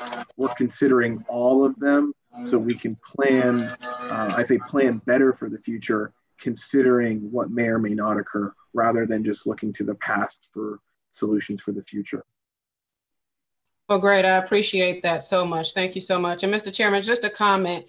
We need to not allow Mr. O'Hanlon to use the word exponentially, because we know we're in trouble when he says that. I mean, it's going to go on and on, right? Right. So Tom, you can't say it. Stop saying exponentially, because then you scare us. You scare me. Thank you, Mr. Chairman. Thank you, Alex. Alex, excellent presentation. Thank you so much. Okay, and for our final presentation, and I think we're okay on time, Mr. Mike Wilson is going to give us a presentation on bike lane research. Mike, are you ready? I am. Thank you, Mr. Chairman. Good morning, everyone. This is the promised follow-up presentation from a couple months back. Now that we've got some exposure data, we can really dive into what's really happening with bikeways on our roads. We can answer some important questions such as, do bikeways or sidewalks really protect bicyclists from motorist-caused crashes? What are the really important factors that contribute to crashes? And there's also that safety in numbers presumption that's been out there for quite some time, that the presumption is that it's due to improved motorist behavior as the number of bicyclists increases. And we can actually address that question as well. What we looked at was 10 streets that had bike lanes for 10 years or more. And then we found 10 control streets that were comparable in their characteristics, number of lanes, amount of traffic, et cetera. And then we had 10 years of crash data for all of those roads. Of course, they're all classified in the way that you saw in my last presentation. Then we also did 48-hour bike counts. And so we counted the bike lane street and the control street at the same time.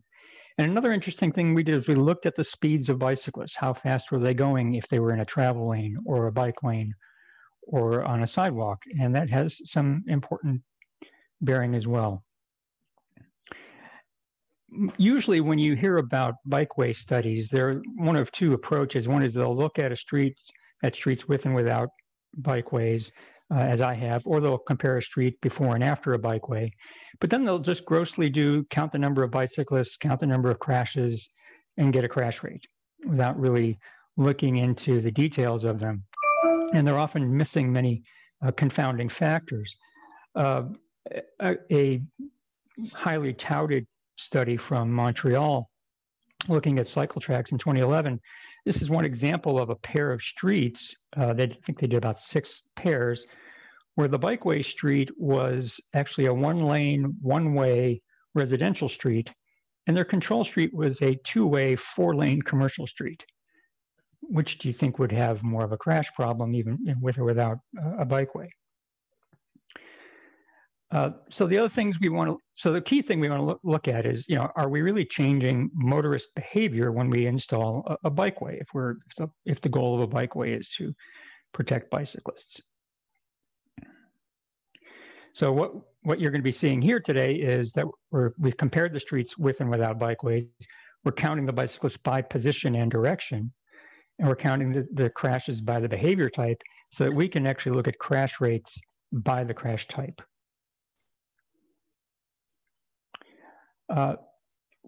We have to have kind of a baseline for what we're comparing with. So ultimately, we start off with assuming that the default position for a bicyclist is traveling on the road with the flow of traffic. Well, that only accounted for 2% of the motorist cause, 2% of the overall crashes were motorist caused crashes involving cyclists in travel lanes. Another 10% of the crashes overall were motorist caused with the bicyclist in a bike lane. And of course, the remainder were either sidewalk riders or cyclists who had caused the crash. So to look at that graphically, what we're talking about primarily are the overtaking crashes, the drive outs, the right hooks, and the left crosses. And the way we came up with our exposure estimate on this is we took our 48-hour bicyclist count, we multiplied it by the length of the street segment, and then there's a multiplier of 1,825, which gets us from 48 hours to 10 years. So we've got the equal crash period and risk period. And how that gets expressed is by bicyclist miles between crashes. And in this case, a higher number means lower risk. So the first chart here, just showing it very basically, bicyclists going with the flow and just motorists cause crashes. And here we see travel lane actually has the highest crash risk, and then about half lower for bike lane users, and then 4 times lower for sidewalk riders. But you'll see that there's a number of buts that go into this as we get into the data a little more deeply. One of which is, okay, that was just looking at traffic going with the flow of traffic. When we look at cyclists going against the flow, here we see that it's over 5 times greater risk for cyclists on the sidewalk going against the flow of traffic. I think as I explained last time, going against the flow on the sidewalk is legal. Going against the flow on the roadway is not. This is just to show the difference graphically. And then, I'm sorry, I guess my slides got a little jumbled here. I'll get back to the issue of cyclists going against the flow on the roadway a little bit later in the presentation. So moving on to the other crashes involving cyclists going with the flow. For overtaking crashes, the crash rate is about 89,000, or you can see about 6.5 times lower for the bike lane travelers than for the travel lane users, which is something that we would expect, that a bike lane should do a good job at minimizing that risk for overtaking crashes. But you have to put that into context and remember that only, that overtaking crashes are relatively rare compared to crashes overall. In this particular study of 20 streets, there were only 10 overtaking crashes, and only one of those involved an incapacitating injury, while there were over 400 other motorist-caused crashes involving turning and crossing movements that had 60 incapacitating injuries and 1 fatality. So when we look at these turning and crossing conflicts, here again, we'll see that the travel lane users had the highest risk, with the bike lane a little bit lower and sidewalk a little bit lower still. But then that raises an interesting question. So why would that risk be lower for the turning and crossing conflicts for the bike lanes and especially for the sidewalk users?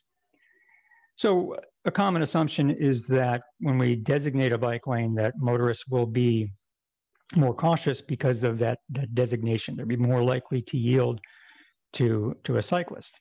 But that doesn't explain why the sidewalk risk is even lower still, because sidewalks are neither designated for nor designed for bicyclists. But there's another thing that we can look at, and that is the speed of the users, of the bicyclists. The 85th percentile speed for the average sidewalk rider is about 12.5 miles an hour, and that rider needs about 60 feet of stopping distance. The bike lane user, as you can see, getting closer to 16 miles an hour, needing over 80 feet. And then the travel lane user at 18.5 miles per hour and needing over 100 feet of stopping distance. So think of the ramifications of that when a motorist has violated the right-of-way of the cyclist, that the sidewalk rider is going to be much more able to avoid that crash, avoid that conflict. And here you can see it represented graphically. As the speed of the cyclist goes up, so does their risk. And then again, so here is that slide regarding wrong way on the roadway.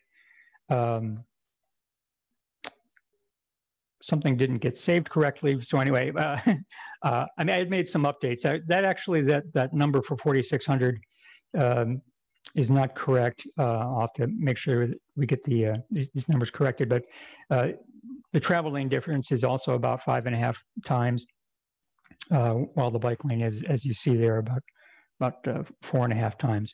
So while the bike lane is somewhat lower risk for facing traffic crashes, because there are so many more bike lane users, there were many more facing traffic crashes. There were 38 of those for bike lane users compared to 6 for the travel lanes.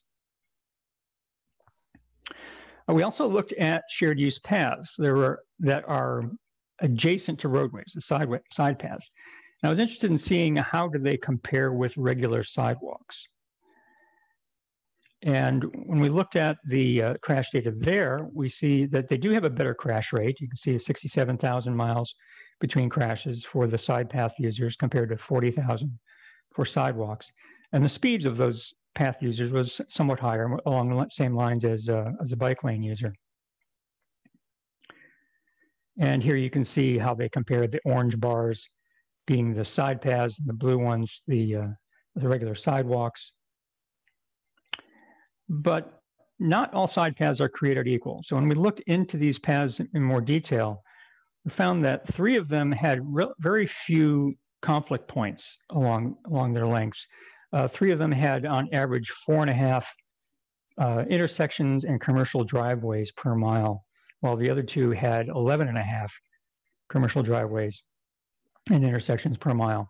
And so you can see there's a much lower crash risk for those low conflict paths than for the high conflict one. And then you see in the 3rd row there the regular sidewalks, a little bit fewer in the way of conflicts, but really a significantly higher risk for those high conflict paths, a 3rd higher risk. And that corresponds to actually a 3rd higher bicyclist travel speed. So moving on to safety in numbers, does this really improve motorist behavior?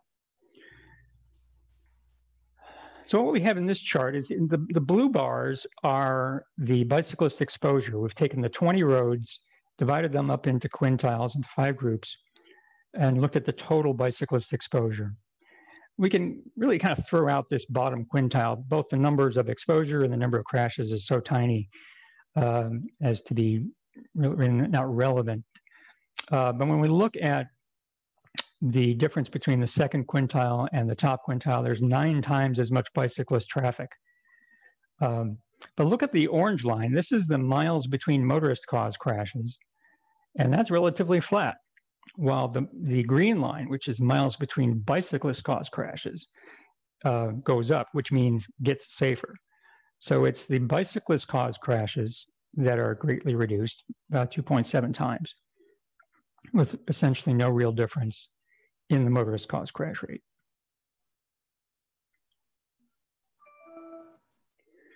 So to kind of put it into a broader context, just looking at the statistics more globally, the bike lane streets compared to the travel lane streets had 28% more overall bicycle travel, but they also had an 11% higher motorist-caused crash rate.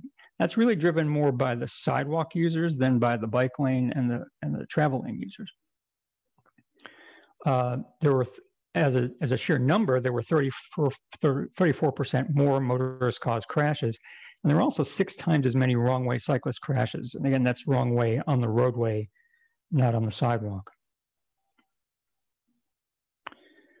So to wrap things up with some key findings, so going against the flow presents at least 4 times greater risk than going with the flow, regardless of the bicyclist's position.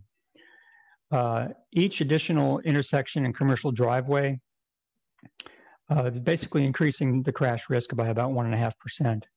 The bicyclist speed, each additional mile per hour, increasing risk by about 9%. And as I said, the safety in numbers is really due to safer bicyclist behavior. So that concludes my presentation, and I'll be happy to take any questions. Okay, well, excellent presentations. I don't see any hands up at this point. So Mike, thank you very, very much. Excellent job. Thank you. That will conclude our presentations for today. And moving on, I think we're okay on time now. Just general information. There are several items on the general information tab 4 in your agenda packets. Upcoming meetings. Our next CAC meeting will be August 26th. And as we heard earlier, it may be an in-person meeting or not. We're not sure for right now. So there will be updates from MetroPlan Orlando with regard to that. The next MetroPlan Orlando board meeting will be June 29th. And this is actually done early so that we can kind of know how things are going to fall with regard for things in July and being able to meet. At this point, are there any comments from committee members? Use your raised hand. We have Mr. O'Hanlon, you're recognized. Thank you, Mr. Chairman. Teresa, what you need to look at is hopefully in the middle of September, Elon Musk will have his battery day.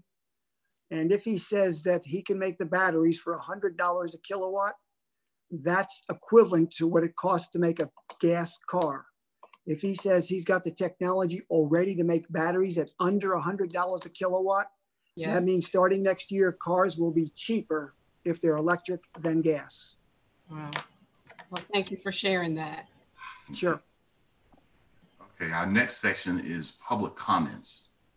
If any members of the public wish to comment, please use the raise hand function and you will be recognized, or dial *9 on your phone keypad. We'll unmute your mic, after which you will be recognized. Please state your name and address for the record and limit your comments to 2 minutes, please. Mary Ann, do we have any comments? We do not appear to have any hands up from the public, Mr. Vice Chair. Okay. Are there any written or phone comments that were submitted before the meeting? We did not receive any general comments beforehand, Mr. Vice Chair. Okay, well, that takes us to the end of our agenda. I'd like to take just a moment and say thank you to all the committee members for being patient and working through this process. I also thank you to all of the staff at MetroPlan for the presentations that were done. They were all done excellent. And also preparing for this meeting today and getting me prepped to do this. And thank you to our chair, Ms. Sarah Abadri, for entrusting me to take the helm for this meeting. With that, I'll say the meeting's adjourned. Great job. Thank you. Thank you. Good job, Jeffrey.